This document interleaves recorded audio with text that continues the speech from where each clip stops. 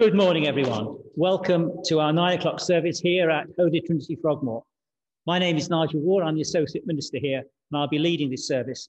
And later on in the service, our Curate, Mark Smith, will be preaching. Before we begin, just a few notices. If you're also people who attend the 10:30 service, you might like to know that we're doing a Zoom copy session after each service, approximately 11:30, for about a fixed time, about a quarter of an hour. And anyone who joins in there on Zoom will be very welcome. And you'll find the Zoom link in our weekly newsletter. Can I also remind you that our online prayer meeting will be on Wednesday, the 27th of January at 8 o'clock. And you'd be very welcome to that. And there's also a New Year's quiz on the 30th of January. An email has just gone out, which is an opportunity to sign up for it so that we know who's taking part. Now, let us turn to the order of service for morning prayer. If you haven't got it, it's just below this screen, and you can bring up a copy of that service from there. Grace, mercy, and peace from God our Father and the Lord Jesus Christ be with you, and also with you.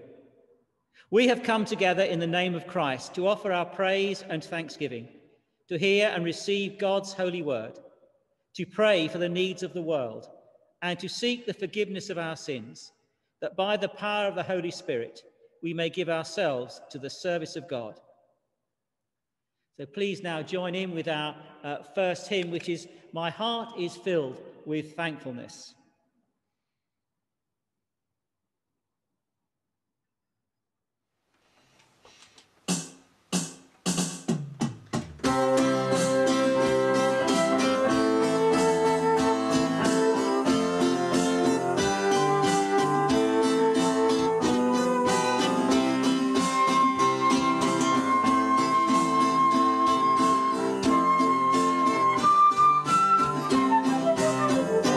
My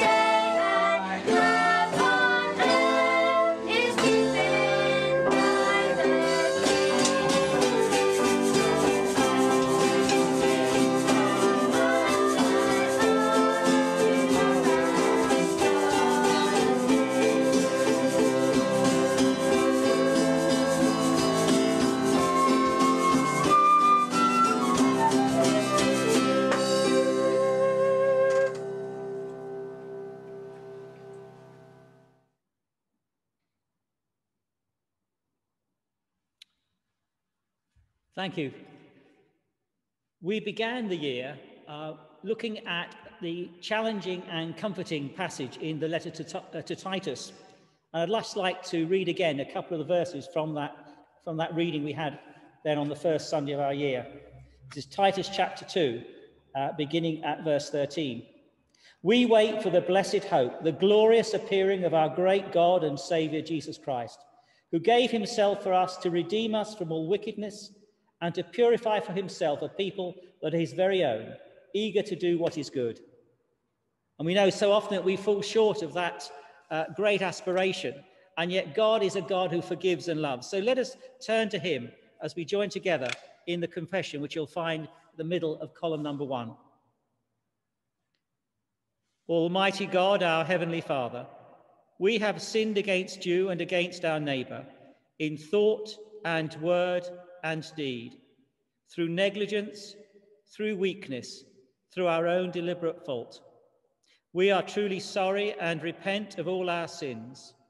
For the sake of your Son, Jesus Christ, who died for us, forgive us all that is past, and grant that we may serve you in newness of life, to the glory of your name. Amen.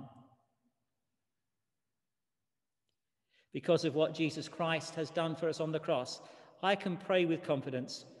Almighty God, who forgives all who truly repent, have mercy upon us, pardon and deliver us from all our sins, confirm and strengthen us in all goodness, and keep us in life eternal, through Jesus Christ our Lord. Amen. O Lord, open our lips, and our mouth shall proclaim your praise. Let us worship the Lord. All praise to his name. Glory to the Father, and to the Son, and to the Holy Spirit, as it was in the beginning, is now, and shall be forever. Amen. Now, Andy Fraser is going to bring us our first reading from the prophet Ezekiel. The Bible reading is from Ezekiel chapter 34, verses 11 to 16. For this is what the sovereign Lord says. I myself will search for my sheep and look after them. As the shepherd looks after his scattered flock when he is with them, so will I look after my sheep. I will rescue them from all the places where they were scattered on the day of clouds and darkness. I will bring them out from the nations and gather them from the countries, and I will bring them into their own land. I will pasture them on the mountains of Israel, in the ravines, and in all the settlements in the land. I will tend them in a good pasture, and the mountain heights of Israel will be their grazing land. There they will lie down in good grazing land, and there they will feed in a rich pasture on the mountains of Israel. I myself will tend my sheep and have them lie down, declares the sovereign Lord. I will search for the lost and bring back the strays. I will bind up the injured and strengthen the weak, but the sleek and the strong I will destroy. I will shepherd the flock with justice. This is the word of the Lord. Thanks be to God.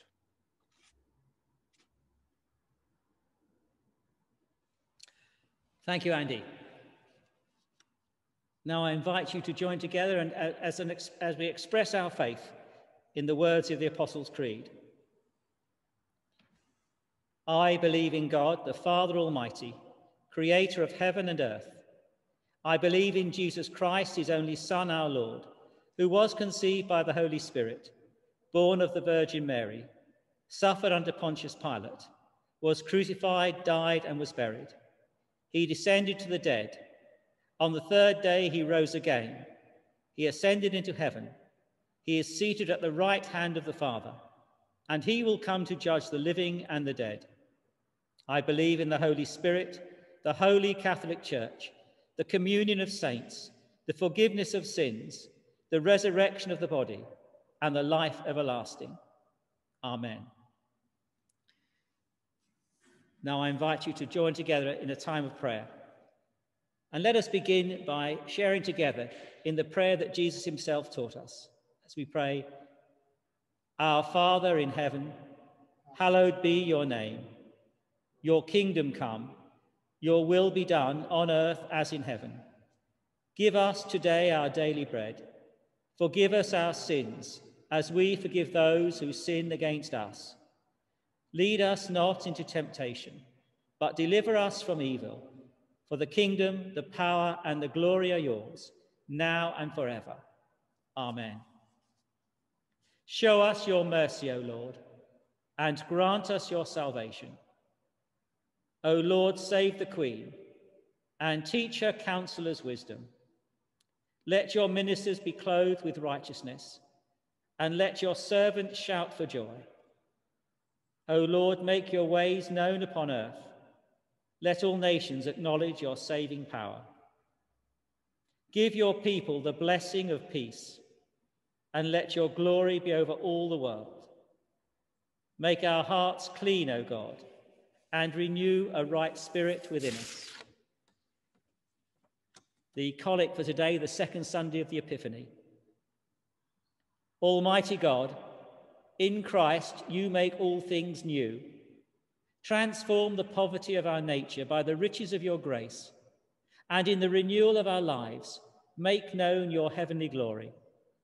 Through Jesus Christ, your Son, our Lord, who is alive and reigns with you in the unity of the Holy Spirit, one God, now and forever. Amen.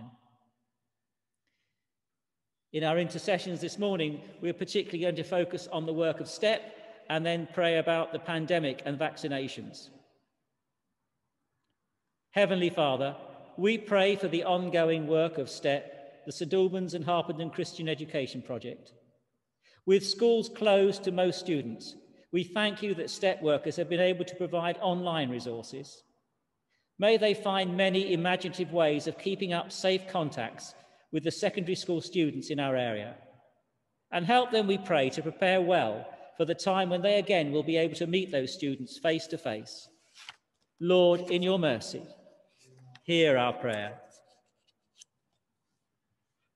We pray, O Lord, for your healing hand on those still being struck down by the COVID-19 virus. And we pray that you will bring comfort to the many who have been bereaved by this virus. We thank you for the vaccination program that is being rolled out in this country, and for the many health workers who are giving so much of their time to make the rollout work, despite the many pressures on the health service. We pray too that there will be an effective worldwide provision of vaccines, so that all may benefit from the insight you have made possible. And help us, we pray, to persist in acting responsibly while so many people are still in danger from the pandemic. Lord, in your mercy, hear our prayer.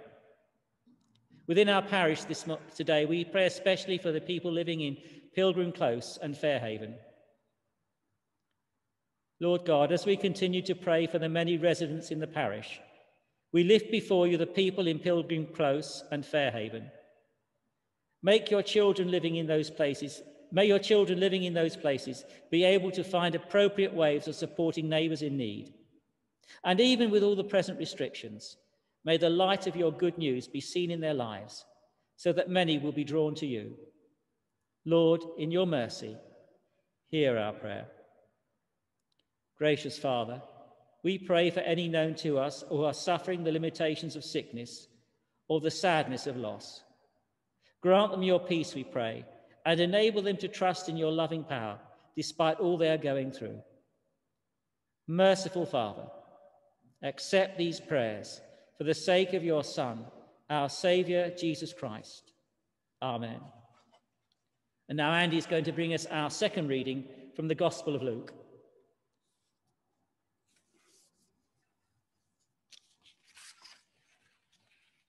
Hear the Gospel reading from Luke's Gospel. Glory to you, O Lord. The Gospel reading is from Luke, starting at chapter 18, verse 31, and ending at chapter 19, verse 10. Jesus took the 12 aside and told them, "We are going to Jerusalem, and everything that is written by the prophets about the Son of Man will be fulfilled. He will be turned over to the Gentiles. They will mock him, insult him, and spit on him, flog him and kill him. On the third day, he will rise again."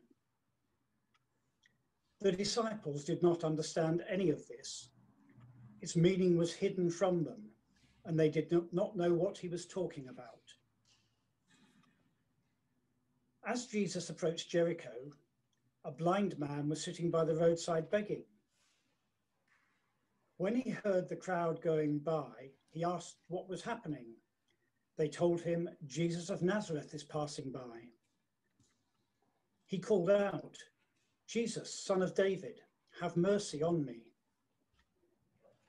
Those who led the way rebuked him and told him to be quiet, but he shouted all the more, "Son of David, have mercy on me." Jesus stopped and ordered the man to be brought to him. When he came near, Jesus asked him, "What do you want me to do for you?" "Lord, I want to see," he replied. Jesus said to him, "Receive your sight. Your faith has healed you." Immediately he received his sight and followed Jesus, praising God.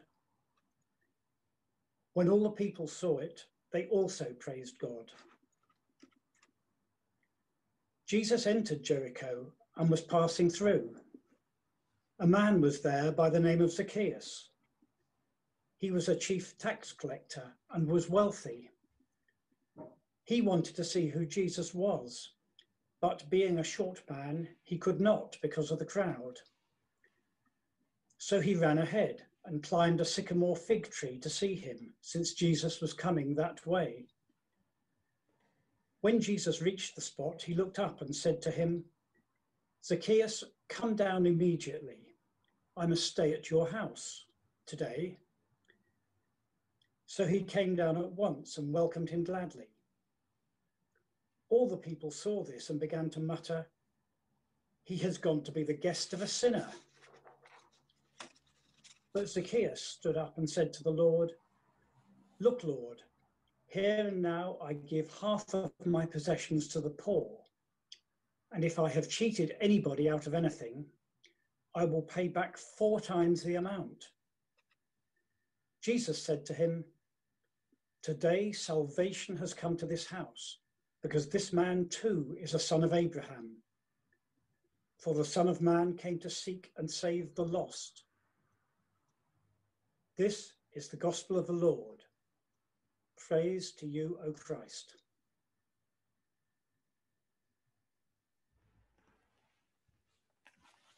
Thank you very much, Andy, and good morning, everybody.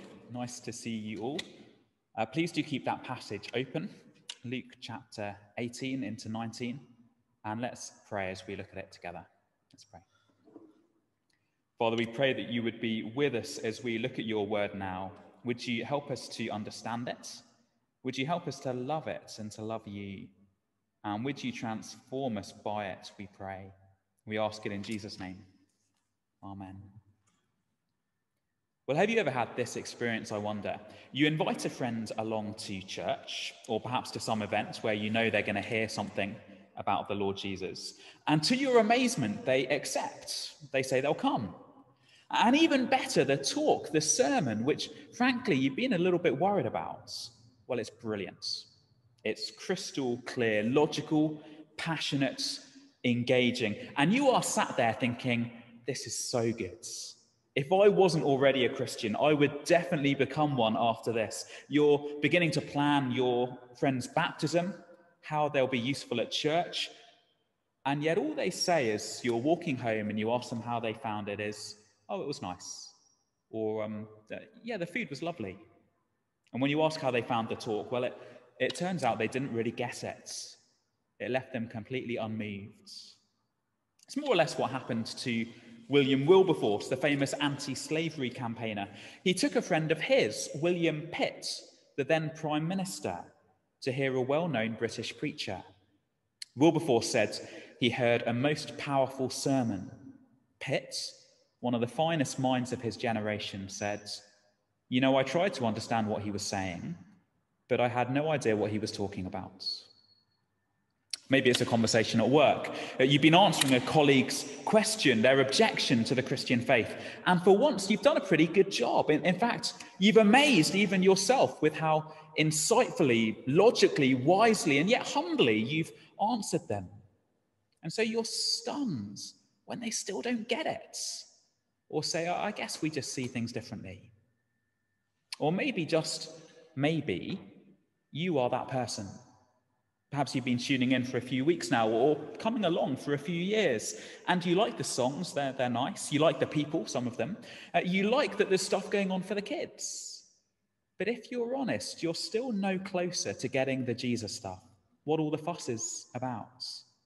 You can see it has a real impact on some people, and maybe it's really important to your husband or your wife, but for some reason, it just leaves you cold, wondering what the attraction is. Well, why is that? Why can the same talk, the same message affect people so differently? How can it strike some people as the very best news in the world, something worth giving up everything for and giving everything to, and leave others somewhere on a spectrum between confused and cold? Why does that happen? And what, if anything, can be done about it? Well, the passage that we're looking at together this morning is going to help us with some of those questions. It's answering the issue raised by Jesus in verse 27. Do you remember that from last week? The disciples, totally stunned that this good man, the best humanity has to offer, isn't worthy of heaven. They asked Jesus, verse 26, "Who then can be saved? If not this man, this high achiever, then who?" To which Jesus replies, verse 27, "What is impossible with men is possible with God." The question is, how? How can God make what is humanly impossible possible? What does he have to do? And that's what our passage today is about. That is the question that it's answering. How can God make what is humanly impossible possible? And the first answer we see is that Jesus has to die.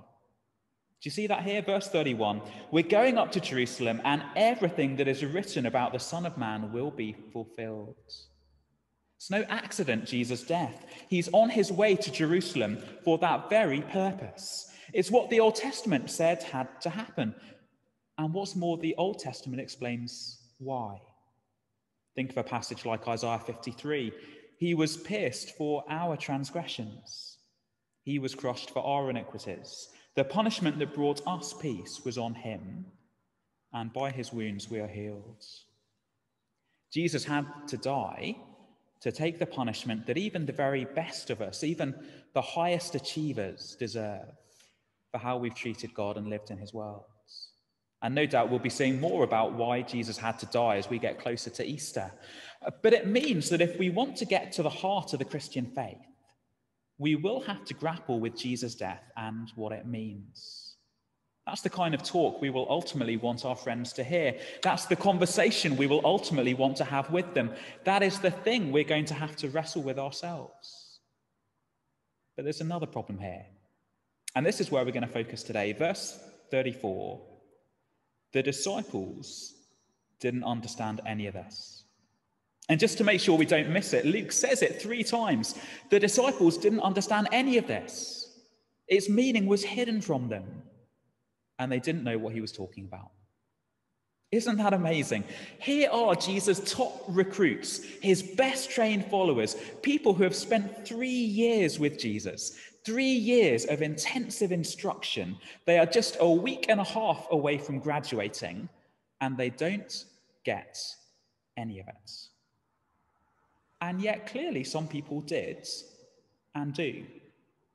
The little children we were reading about last week, for example, those who received the kingdom like little children. Others we're going to meet in a few moments. Some of us, I dare say. So what makes the difference?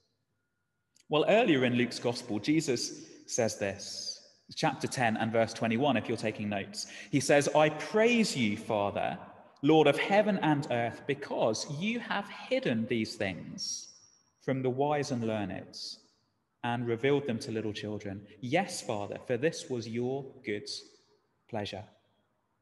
Do you recognize the language of hiding there? Things being hidden? It says, Jesus says, God deliberately conceals things from people. People who are wise and learned, or at least who think that's what they are, who are used to achieving intellectually, just as the rich young ruler was used to achieving morally. People who think that they're pretty smart, pretty savvy when it comes to spiritual things. God conceals stuff, hides stuff from them, and reveals it to who? Little children. Does that ring any bells from last week? See, that's why the disciples don't get it. It's not because they're stupid. It is because they are blind, spiritually blind. So what needs to happen? What does God have to do to make the impossible possible? Well, the next bit of Luke chapter 18 gives us the first of two pictures which show what the disciples and we all need. The first is the blind beggar in verses 35 to 43. See, we see in this blind beggar something of a model approach to Jesus. Because here's the great irony. Do you spot it? This blind man sees more than Jesus' disciples. Indeed, he sees more than the others in the crowd, because when he hears the commotion and asks what's going on, they tell him Jesus of Nazareth is passing by, which is true. But look what he sees. Look what he calls Jesus. Verse 38, Jesus, Son of David. How did he know? We're not told. But he's clearly heard enough about Jesus to conclude that he is the long-awaited descendant of David, the promised king, the Christ, the Messiah. Have you reached that conclusion yet? And look at what he asks for. Verse 38 again, Jesus, Son of David, have mercy on me. Does that sound familiar? It's what the tax collector says in Jesus' parable. Verse 13, God, have mercy on me, a sinner. God, I know I don't deserve anything good from you, but I'm not here to wave my achievements in front of you. I'm here to receive from you. Have mercy on me. So he knows Jesus the King. He knows Jesus is the Savior. And look what happens when people try to shut him up. A bit like the disciples with the children earlier in the chapter. Verse 15, he shouted all the more, Son of David, have mercy on me. He kept going. He was persistent. Do you remember the widow at the start of chapter 18? The parable of the persistent widow? Luke is drawing all these different threads together. And so what does Jesus do? He stops, verse 40, and has the man brought to him. And look at the question that he asks. Remember the question the rich young ruler asked, what must I do to inherit eternal life? Well, here's a very different question. Here's the question Jesus asks someone who is ready to receive. What do you want me to do for you? And look at what the blind man says, verse 41. Lord, I want to see. Never let anyone tell you the Bible's been thrown together. Luke says he's written an orderly account. And so what happens straight after we're told about these spiritually blind disciples in verse 34, we meet a physically blind man who with great humility asks Jesus to open his eyes. Do you see the link? How can we understand enough to be saved? How can God make what is humanly impossible possible? Answer, Jesus has to die for us, and Jesus has to open our eyes. Do you see that? Even if you find it hard to accept, can you see that that's what we're being told in this part of Luke? Jesus has to open our eyes. Well, we'll see more of what this means for us at the end. But first, we're going to look at this next bit of our passage, the story of Zacchaeus. Because if the blind beggar shows us a model approach to Jesus, I think Zacchaeus gives us a model response to Jesus. Because he welcomes Jesus, verse 6. It's the same root word translated receive in chapter 18. What's more, he welcomes Jesus gladly. What a contrast to the rich young ruler who ends up what? Sad. And look at this for evidence of a changed heart. Verse 8, look, Lord, here and now I give half of my possessions to the poor. And if I've cheated anybody out of anything, which no doubt he had, being a tax collector in those days, it was part of the job description, I'll pay back 4 times the amount. What a contrast again with the rich young ruler who just can't bring himself to give away, to part with his stuff. And so look at Jesus' conclusion, verse 9. Today, salvation has come to this house. In other words, this man has been saved because this man too is a son of Abraham. In other words, he's in the right family to inherit God's kingdom. Perhaps even he has learnt to act, to receive like a child. Now look, I wish we had more time to go into each of those things because any of them could form the basis of a sermon. But the big thing I want us to see is how this rich man does the impossible. How he gets through the eye of the needle and enters God's kingdom. In other words, once again, how does God make possible what is humanly impossible? And the question we need to ask to see this is, who is seeking who? See, at first it seems obvious that Zacchaeus is seeking Jesus. Verse 3, he wanted to see who Jesus was. See, here is another man who wants to see. And actually, here is another man with a problem seeing, not because he's blind like the beggar, but because he's short. And being a short guy in a crowd is never easy. Trust me, I've been there. So what does he do? He climbs a sycamore tree. Well, so far it looks very much like Zacchaeus is seeking Jesus, doesn't it? He's doing all the running, or more accurately, climbing. But look at verse 5. I think this changes everything. Verse 5, when Jesus reached the spot, he looked up and said to him, Zacchaeus, come down immediately. I must stay at your house today. So as Jesus walks along that road, he already knows where Zacchaeus is. What's more, he knows him. He calls him by name. And he doesn't wait to be invited in. He tells Zacchaeus to go and put the kettle on. I'm coming to your house for tea, as the song puts it. And so look at Jesus' summary of what's happened again. Verse 9, today salvation has come to this house, because this man too is a son of Abraham. For this is the reason salvation's come. This is the reason this man has joined the family. For the Son of Man came to seek and to save what was lost. Who does the saving? Well, we know the answer to that if we've been knocking around Christian circles for a while. It is Jesus. Only Jesus can save. But who is it who's doing the seeking? Well, that's Jesus too, according to this verse. For the Son of Man came to seek and to save what was lost. So what has to happen? How does God make what is humanly impossible possible? Well, Jesus has to die. That's why he came. That's at the heart of the gospel. But that is not all. Jesus also has to open our eyes. He has to both seek us and save us. Because not only have we failed to make the grade, but we are naturally blind to our problem and the solution. And we're lost. And either we don't realize it or we won't in our pride admit it. So we need Jesus to seek us.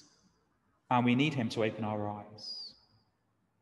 Well, if that's the big point in these verses, let me just apply it in a couple of different ways and for a few different people as we draw to a close. The first is humility.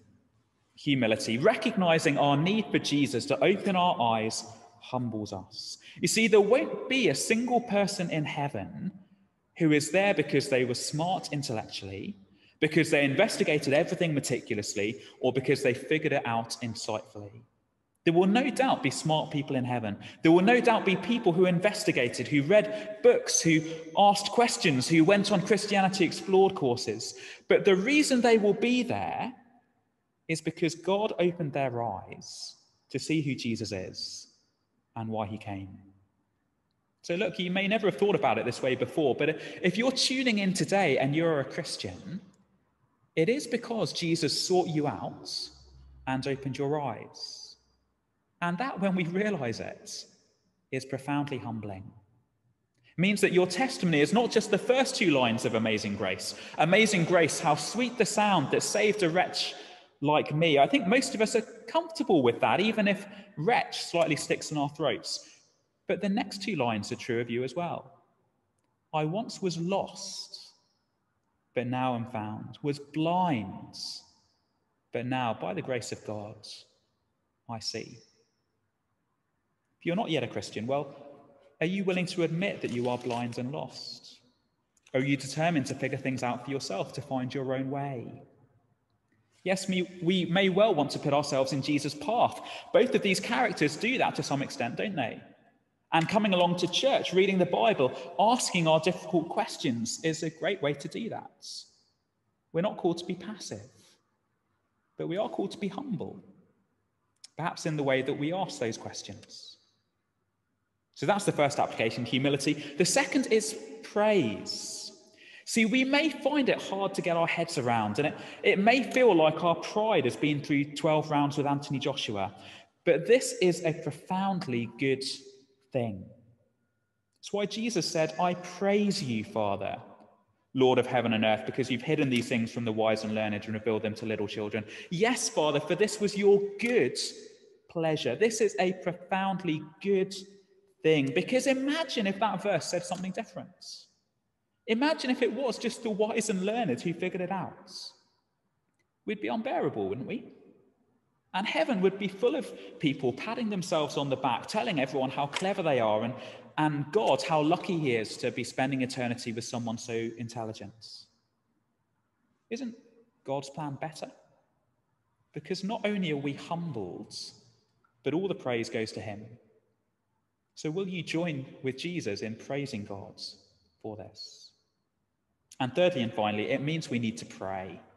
We need to pray for ourselves whenever we open the Bible. It's why we pray at the start of a sermon or a growth group. It's not just the traditional way to begin, like the referee blowing their whistle at the beginning of a game. No, it's essential, because by nature we are blind and we are lost. It means we need to pray for our friends and family. It doesn't mean we stop inviting them to things. It doesn't mean we stop trying to talk to them about things. It does explain why our experience is often like those scenarios I described at the beginning.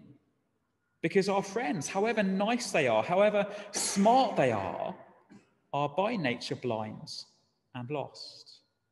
So yes, they need to hear that Jesus has to die, but they also need Jesus to open their eyes. The fact that Jesus does that he does open eyes, is a great reason to keep sharing the good news about him. It means there's hope for that person who seems completely blind, totally lost. Don't give up. But it means we need to pray. Parents, do you pray for your children daily?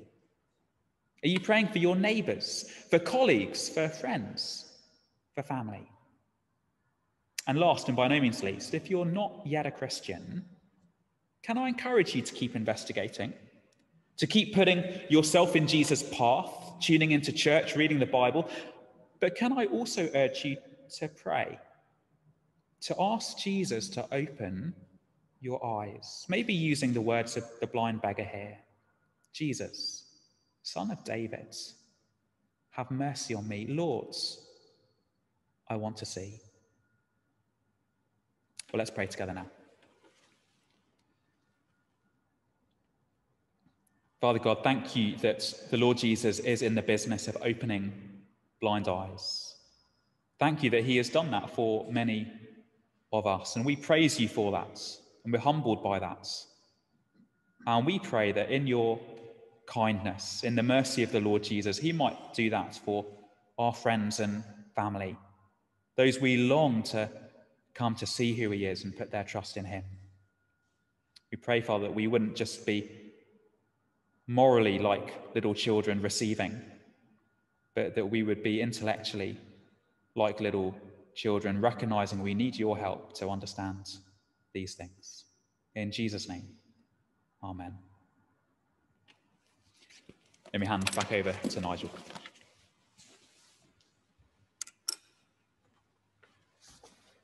Thank you, Mark. We have an opportunity now to respond to what we've heard in our final hymn, as we sing, "Be Thou My Vision, O Lord of my heart."